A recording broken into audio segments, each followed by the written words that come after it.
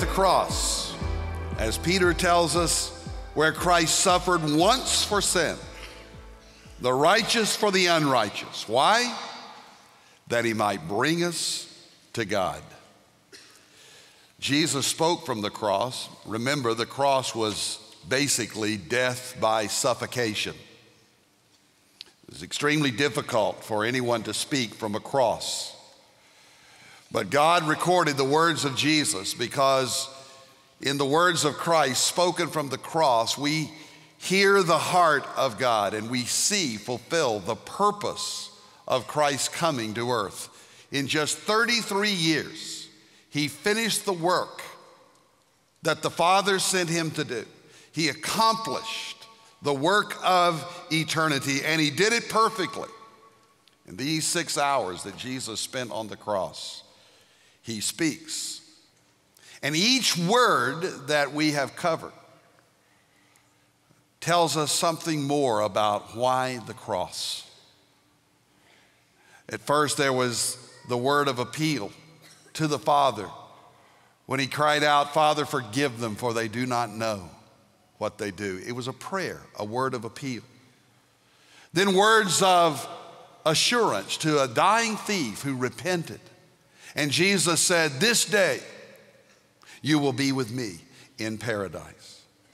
And then there were words of affection when he spoke to his mother and cared for her and said, "Woman, your son," pointing to John, and "John, here is your mother." And he took care of his mother by giving her to his beloved disciple. Words of affection.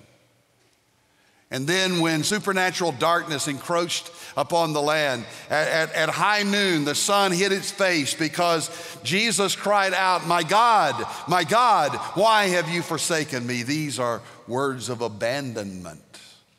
When Christ was cut off from fellowship with the Father, that God himself, the Father, turned his back on his dear and darling Son. Abandonment. And then came words of agony. "I thirst."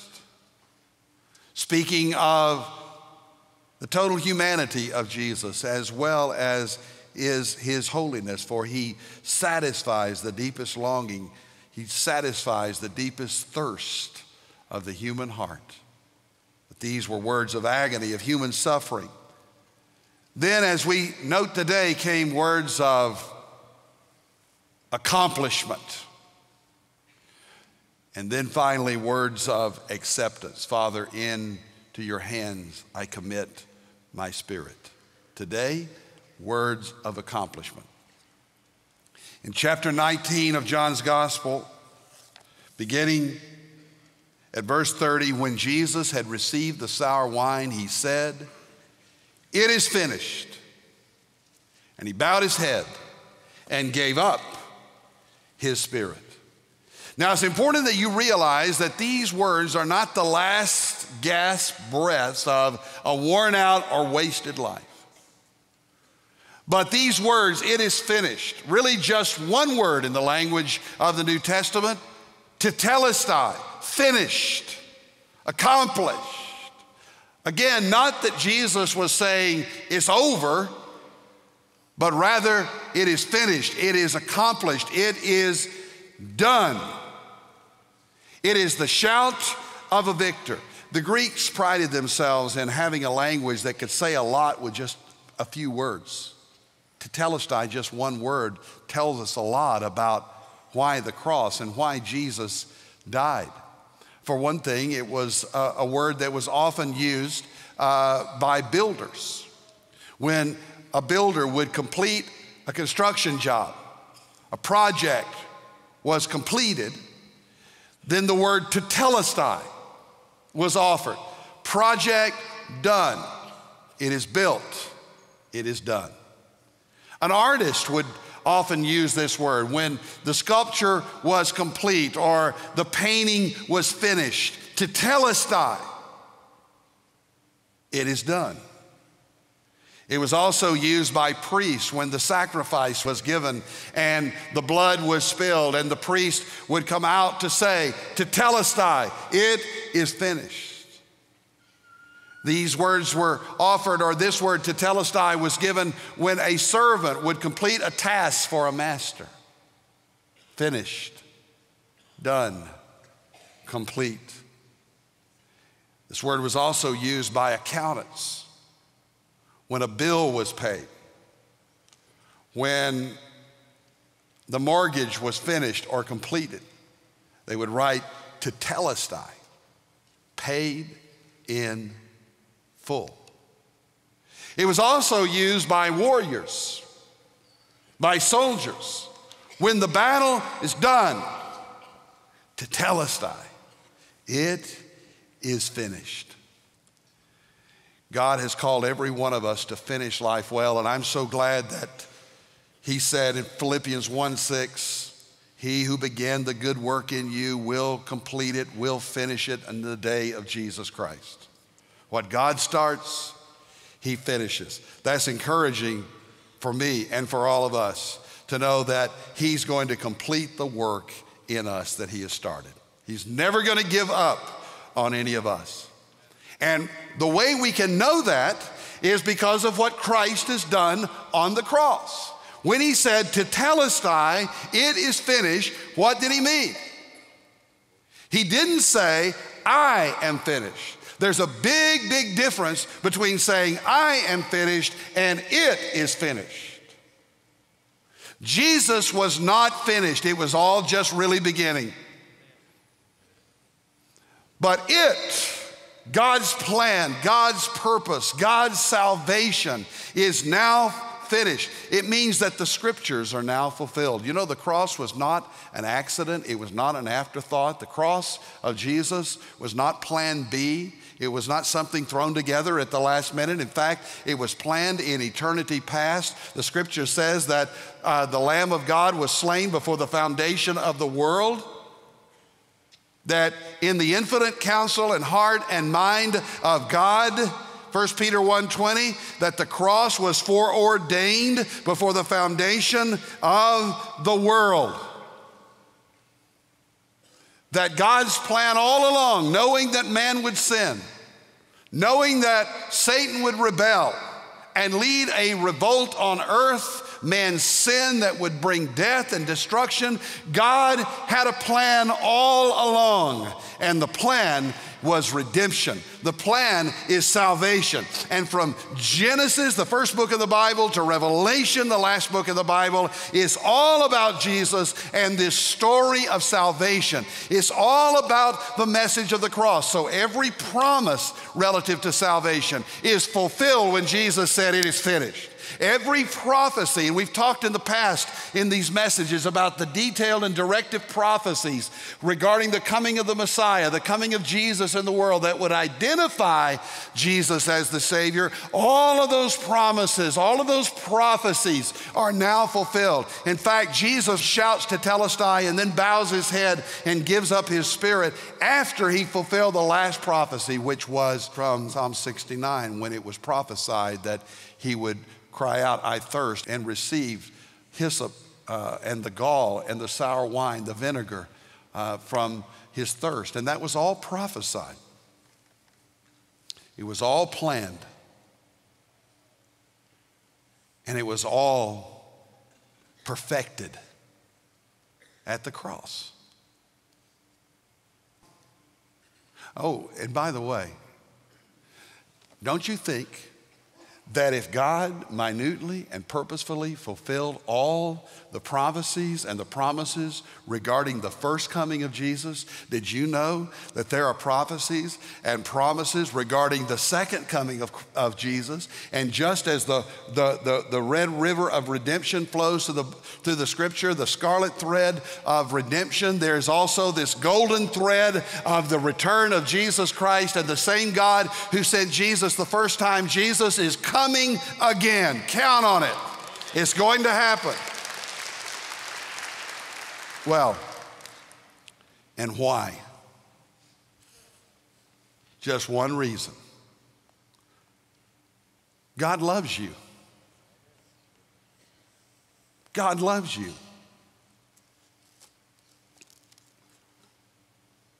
God gave his only son Would you do that? Would you offer the life of your child for someone else? I wouldn't. I just wouldn't. Now, I could make a list. If you were to ask me to make a list of the people for whom you would die, Jack Graham, I could make a list on that one.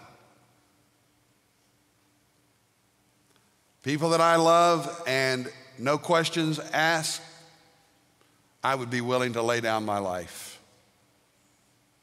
And so there's a list there. But if you were to ask me how many people would you put on your list for whom you would allow or even sacrifice your child, one of your children, to die, that would be a blank page. 0. I love you, but I don't love you that much. But do you know who's on God's list? Everybody in the world. No one is excluded. For God so loved the world that he gave his only Son.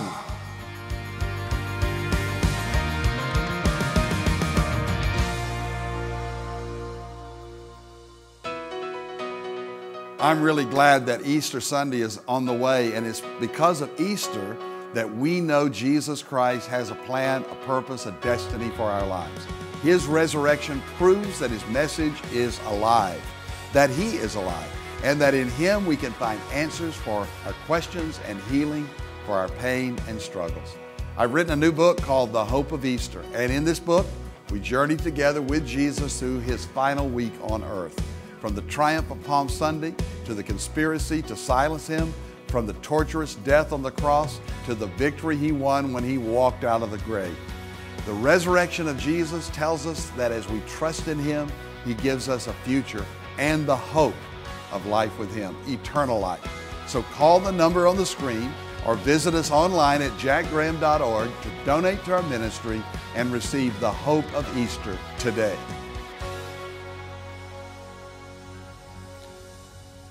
I told you that this word tetelestai is a word which means to complete a project. It's used by builders. And if you think about it, this is why we have a cross. Why the cross? Why this symbol? There's a vertical stake in the ground. There's the vertical beam of the cross, which extends from heaven to earth and represents the holiness of God that has come down to man. And then there's a cross beam, a horizontal beam, which represents the wideness of God's grace and his mercy, which is inclusive of all who will come to him. So when you see a cross, it is as though God has built a bridge. When God's holiness intersects with God's mercy and his love at the cross, and when Jesus is suspended between heaven and earth, this bridge is now built that connects sinful humanity with holy God. The bridge is done. The work is finished. Jesus paid it all. His precious blood paid the price. I told you it was an accounting word. We were in debt, a debt that we could not pay, way over our heads. We were indebted because of our sin. We were imprisoned by our sin. But tetelestai means the debt is paid. The debt is paid. When someone was put into prison in the ancient world, the day of Christ, they would write the offenses on a piece of paper and place it upon the doorpost or the prison where that person was incarcerated. And when the time was served, the sentence was completed, they would take down the sign and the debt and write across it, "Tetelestai," paid in full. Jesus paid the debt that he did not owe because we owed this debt that we could never have paid. He lived a life that we could not live and died a death that we deserved in order that we might have eternal life. And now, because of the cross, as God has reached out his arms to us, Jesus is saying, I love you this much. I love you this much. And as I said, the holiness of God and the mercy of God intersect in the person of Jesus. This is why he said, it is finished. Salvation is finished. His sufferings are finished. The sufferings of Jesus were beyond our ability to define or even to discuss. It's unfathomable what Jesus went through. No one has ever suffered like Jesus suffered. He was a man of sorrows, acquainted with grief. Many have died. Many have died terrible deaths. Many have suffered. Many have suffered on crosses and died. But only Jesus took on not the physical pain alone, but the spiritual pain of separation from God and bearing the weight of the world when he carried the cross for you and me. So thank God his sufferings are finished. The pain is done. The plan of God of salvation is finished. Tetelestai. But there's one final thing. Not only is the scriptures fulfilled and sin is now forgiven, but Satan is finished. I like to think of this cry from the cross as the cry of our champion. It is the crowning accomplishment of his life. It is finished. There's nothing you can add to it. In fact, if you tried to add to it, you would distort it and disfigure it. You take a great masterpiece of a painter and you try to draw something else on it, you only disfigure it. You only distort it. You just tear it up. So when you come to salvation in Christ, if you tried to add anything to it, your penance, your prayers, your own self-punishment, your own good deeds, your own good works, it only distorts it. It's the pure and perfected love of Jesus Christ. There's only one thing perfect in this world, and that is the perfect love of God in Jesus Christ, tetelestai. And because that is true, Satan is defeated.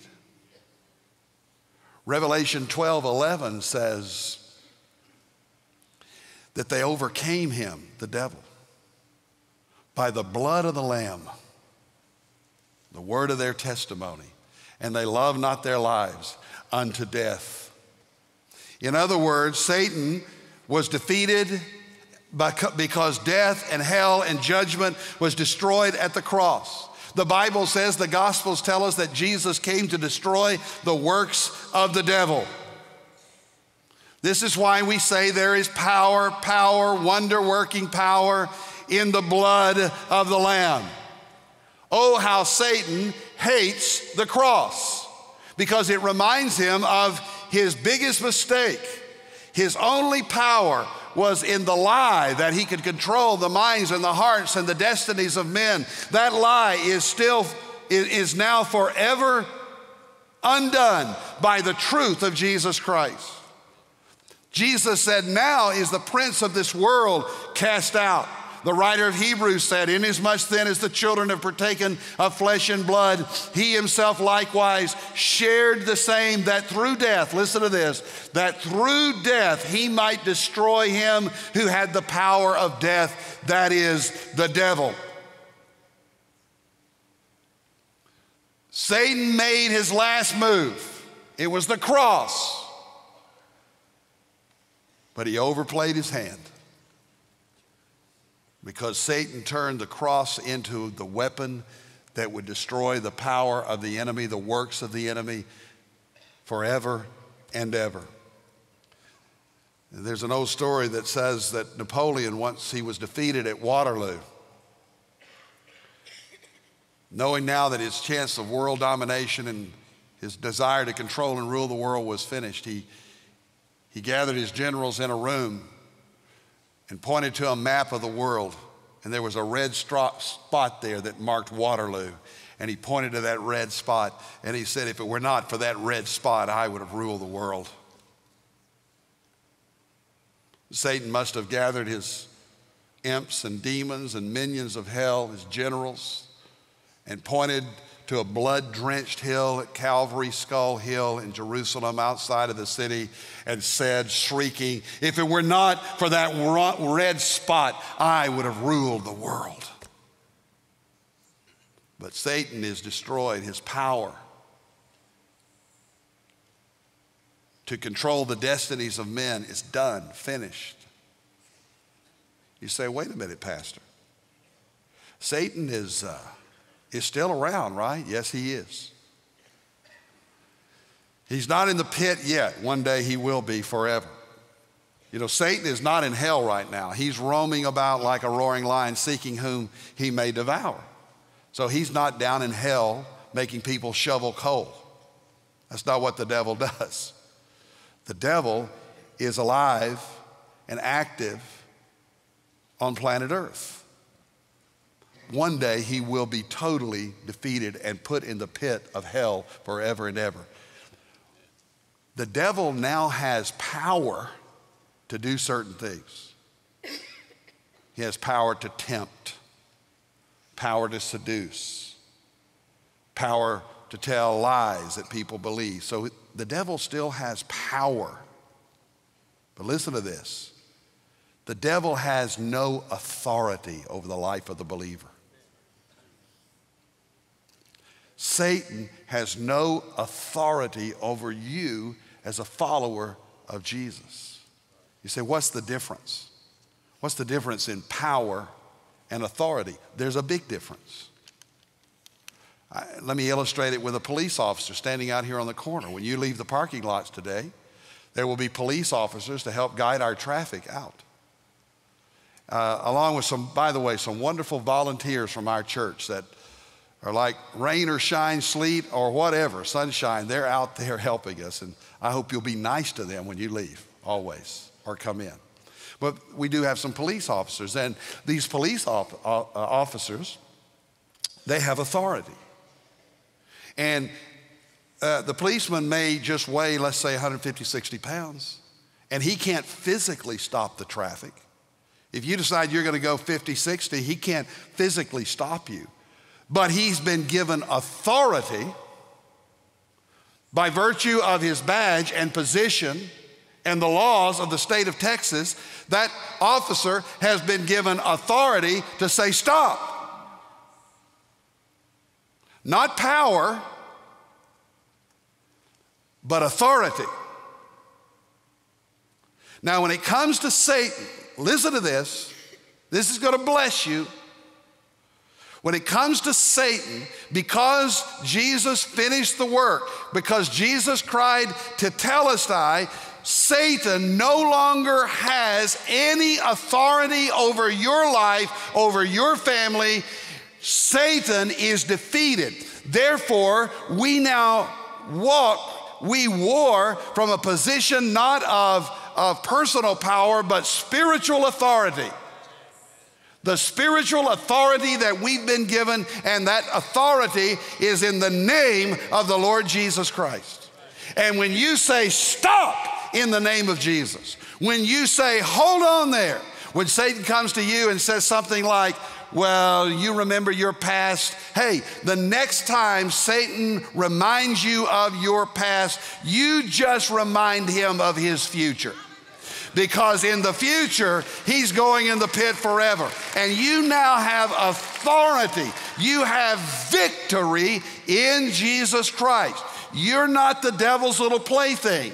You're not the devil's tool. You're not the devil's toy. You have the power and the authority of Jesus Christ living in you to live not as a victim, but as a victor, because Christ has defeated the enemy in your life. And oh yes, no fear. Therefore, there's no fear. No fear of death, no fear of life. There's no fear because of what Christ has accomplished for us. It is finished. His perfect love now makes it possible for every person to live in victory.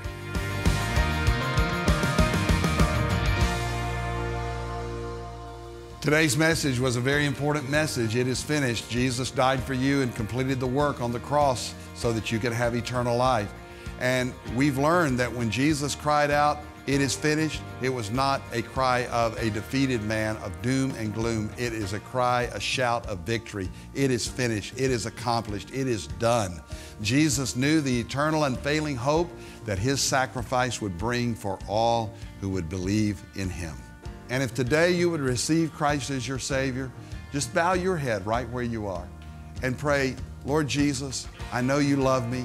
You died on the cross for me. You rose again. And right now I trust you as my Lord and my Savior. I turn from me and my sins and trust in you and you only. Thank you for dying. Thank you for living so that I could live again." Invite Christ into your life. And when you do, he will forgive you of all your sins. His living presence will be in you, and you can know that one day you will be with him in heaven.